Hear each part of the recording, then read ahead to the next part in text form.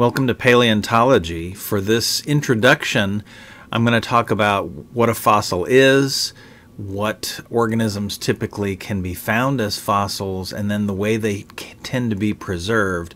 But before I do that, look at this slide right here. This kind of gives you an idea of the amount of information you have to know about paleontology. Now, obviously, I'm on the extreme right of here, the bench, so-called bench paleontologists. It's my profession. And all of you are in that next category there. You are some flavor of geology, biology, anthro, environmental science majors, and paleontology, whether you know it or not, rears its head quite a bit in all of those disciplines.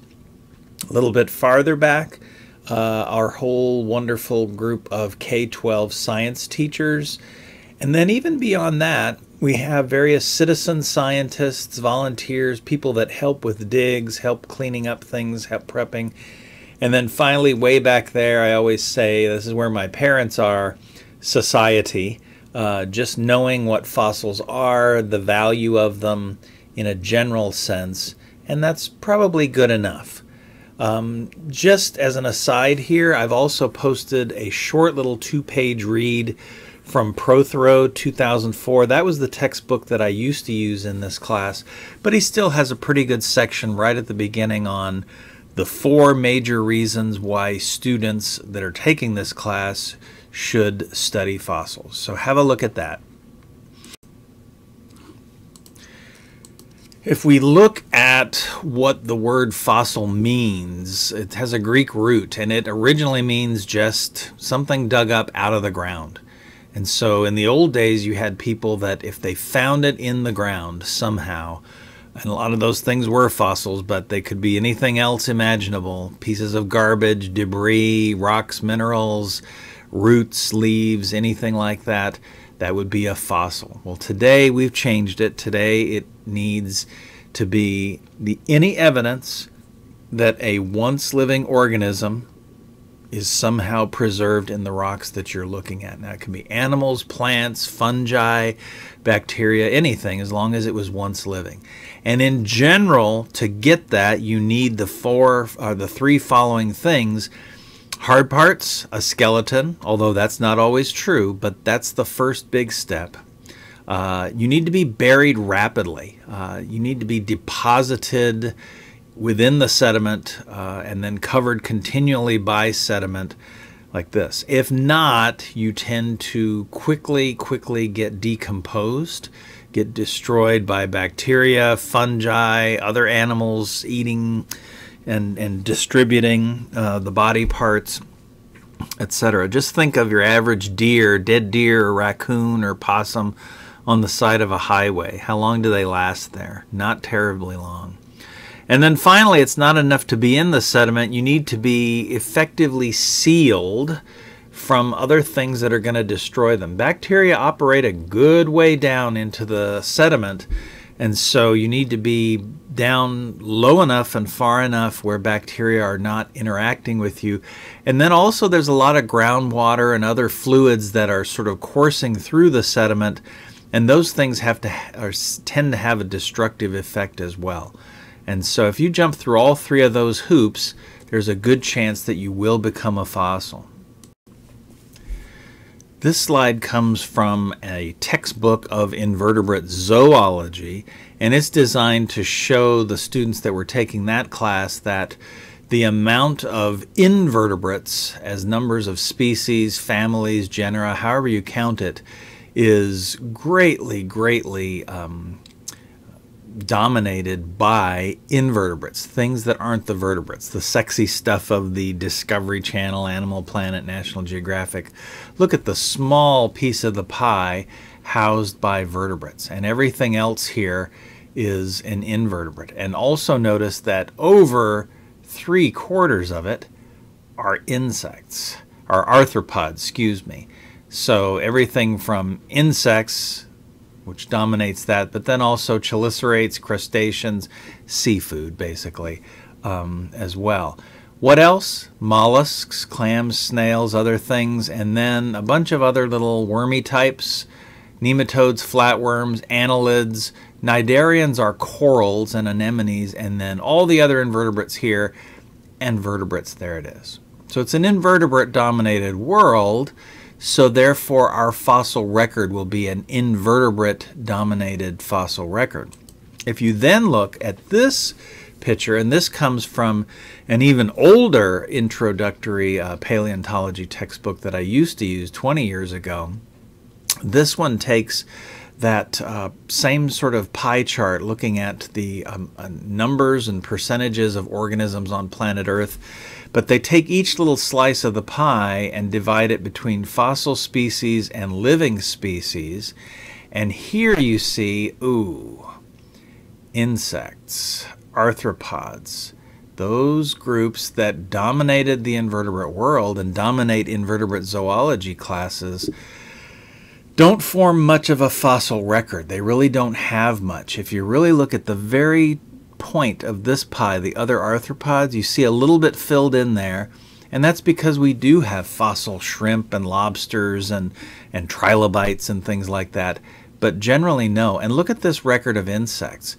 This is mostly because they are organisms that live on the land, and so when they die, just like that deer that I mentioned on the side of the road before, they tend to quickly get completely destroyed and recycled into the environment. So what forms the fossil record? Well, mollusks, you see that. They have a good section of their pie is fossil mollusks, clams, snails, whatever. Brachiopods and bryozoans, you don't really know that well, and really most invertebrate zoology people don't know them very well. But you see they are greatly, greatly dominated by fossil species. Echinoderms, that's another group where most of the pie is fossil type. Chordates, which includes the vertebrates, notice there is a fossil record. We certainly know that. There's fossil mammals, fossil dinosaurs, fossil lizards, snakes, birds, all this kind of stuff. But we're going to talk about their record and their sad record, really, in just a little bit. So what else? Protozoa. Well, these are single-celled creatures. They have a good fossil record. And then sponges, corals, good fossil record. Worms, not so much. So again, we have these different views of life on the planet. The way that invertebrate zoologists or just zoologists in general look at life on planet Earth. And then the way that paleontologists look at it as well. And so this is going to guide how we study and what we study in this class. I'm going to talk about this several times throughout the course, especially these first 2 weeks, and this is preservation pathways. How does a living organism, which then dies, go from being this dead organism of both hard and soft fleshy parts to a fully formed fossil? And so you see the different pathways here. At the very top, you've got a dead organism. The two little sort of arc-shaped things, that would be the shells on either a brachiopod or a clam, that kind of stuff. And then the pink stuff, well, that's the meat. So dead organism, potential body fossil.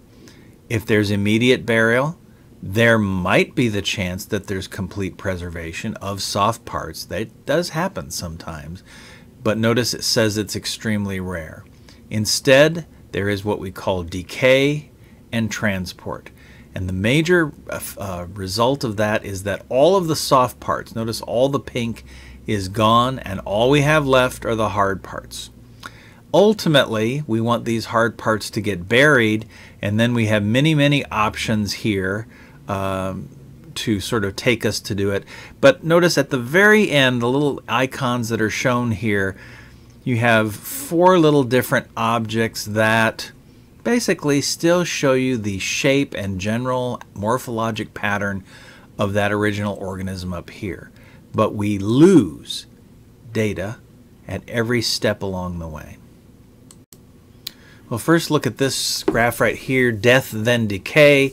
So we have decay of an organism, something has died, and if there's minimum decay, sort of on, look at the y-axis first, well then you can preserve mineralized muscle or imprints of tissues, but as decay continues, you progressively lose the flesh, lose the tissue, lose chitin and cellulose, things like hair and nails, etc.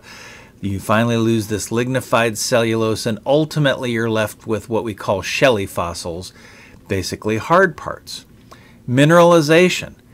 This is how quickly do these things turn from an organic matter object to a solid mineralized rock. And so if mineralization is early and decay is minimum, so in this sort of bottom left side of the graph here, you can get preserved tissues and muscles. Very, very rare. In fact, what happens is usually we have maximum decay and we have mineralization very late. And so the bulk of this field, this gray part, constitutes what most of our fossils are. We do have some of these sexy things here, but generally we are looking at this part of the field. So let's look at some types of preservation. If you actually have unaltered hard and soft parts, they exist. So mammoths in Siberia, insects in amber, these things are very data rich, but they're extremely rare. Are they a future DNA source? Can we resurrect these things somehow by cloning them? I don't know. Certainly not now. That's it. And I'm going to try to find a link to show you a couple of recent finds that have popped up out of the ground in Russia, usually, that are like this. If we think then about the decay of soft parts, let's go back to Steno. For those of you that have had 204 with me, you know that I make a big deal about Steno, Nicholas Steno, the fact that he was one of the first to recognize that the fossil shark teeth that he could find in the rocks in Italy were ultimately from an animal like this great white shark head that he dissected that was caught in the Mediterranean. And so he was one of the first few people to say that these things from the rocks came from once living creatures. And he also then recognized that if all I have are the teeth, then all of this other stuff, all the soft part of the shark had to have been destroyed. It's lost. But even so, he was able to make and understand paleobiological hypotheses with just these teeth. If we look at what we mostly have as far as fossils are concerned, we have hard parts, but we have them where they have been recrystallized. They've been altered. And so recrystallization, it's very common. And this is simply saying that the original skeleton of the organism, and you see here an oyster, a clam, a crab, a nautilus, and then a snail, they might have made these hard parts out of a specific mineralogy, but once they're buried and in the rock record, they tend to change their mineralogy to something else, something that's more stable. So the classic example would be clams. They have a skeleton of the mineral aragonite, and it can be recrystallized to calcite. And as you can see here, this can be a really beautiful way of preserving fossils. You can have really wonderful detail of the hard parts. Here's another way that we can have hard parts, just wholesale replacement. You have the original skeleton, it's all there. What happens is the whole thing dissolves, but it leaves a perfect hole, the shape of that skeleton in the sediment, which then gets filled by another mineral. And so you have a solid chunk of mineral that replicates that organism. And both of these pictures here are doing this. So these organisms, these crinoids, we'll learn about them later, they make their skeletons out of calcite, but then they can be completely replaced by quartz, silica, pyrite, fool's gold, all kinds of things. So that's another way in which we'll commonly preserve fossils. Another way, altered hard parts, carbonization. This is mostly common for flat, two-dimensional things, leaves, graptolites, feathers, stuff like that. So you're looking at a picture of a fossil leaf, and what happens is it gets pressed in the sediment, everything dissolves away, but a ghostly film of the carbon or sometimes phosphate that still lets you see what the organism was, its basic morphology, but virtually everything is gone. And then we have this type of preservation here. It's very common for two types of fossils that we'll touch on in this class, but not in a big way. Vertebrates, bones, and then woods, so from plants. And here, both of those things, bones and wood, have lots of hollow tubes, holes, voids, spaces, vugs, whatever you want to call them. And in that case, the mineralized waters leach into those holes, they harden up, and then it preserves it as sort of this three-dimensional image of the holiness that's within the original organism. And then finally we get to the most common types of fossils, the fossils that most of you, if you ever are going to find fossils, will find things like these, casts and molds. So the skeleton is pressed into the sediment, and that leaves an external mold of its surface. And then the cast is what gets pulled out. And so if you think about it, look at this picture right here. There's a dime for scale. Here's a little trilobite. They've sort of hit this rock and split it open, and you see this positive fossil here that made this impression here. And so this is the cast, which is like the cake that came out of the mold. And so this is a mold of the external view of this thing. So this is the outside of the skeleton, and you can have a cast and a mold. We also have a whole bunch of things that are internal molds. So a lot of organisms, they have an internal part of their body, and if that gets filled with sediment and then that gets preserved, that's an internal mold. So what you're looking at here is a photograph of a snail. It was a snail. The little sort of the black area is a holy part. It was the shell. The shell has dissolved, but after this thing died and decayed, sediment filled up the entire void, and that gets preserved, this internal mold. It's not always just things like snail shells and clams and things like that. A lot of times when we talk about, say, the brain case of dinosaurs, of ancient humans, that kind of thing, those are internal molds as well.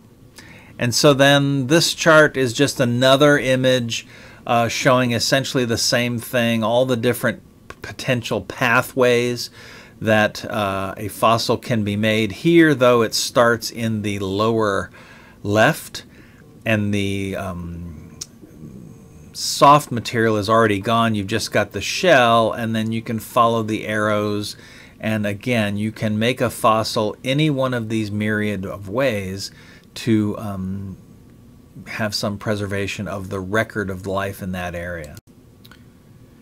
And then another group of fossils that we'll see are trace fossils. So this is a whole separate science. It's called ichnology, and these things are also very common. Anytime an organism moves on the sediment or through it, it leaves a track, a trail, whatever. Think about you. If you go walk on the beach, you leave a set of footprints behind that says that an organism, Homo sapiens, walked in this area. And all these pictures you're looking at are different creatures, different arthropods and worms and shrimps and things. And they leave the marks of where they lived, how they moved, how they ate, all these kind of things. They're very good for telling environmental history of a particular rock unit. But notice there is no hard part there. So trace fossils, these are also very common.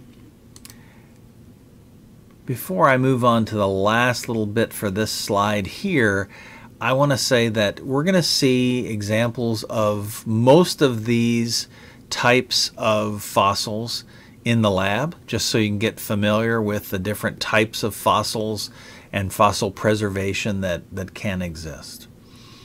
And then finally, after all of that, you know, the whole notion of pathways to preservation, you can ask the question, well, how good is the fossil record then? And Darwin is one of the first to actually make a statement about this. And look what he says. I mean, the first word that jumps out to me is imperfect. The history is preserved as only a few words, a few lines out of many, many thousands of pages of chapters of the book of Earth history there. It's just not there.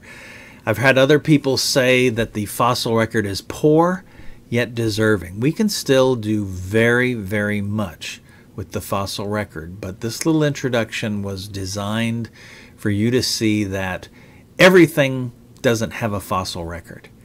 And most things don't even have a good fossil record. Most things don't even have a fair or a poor fossil record.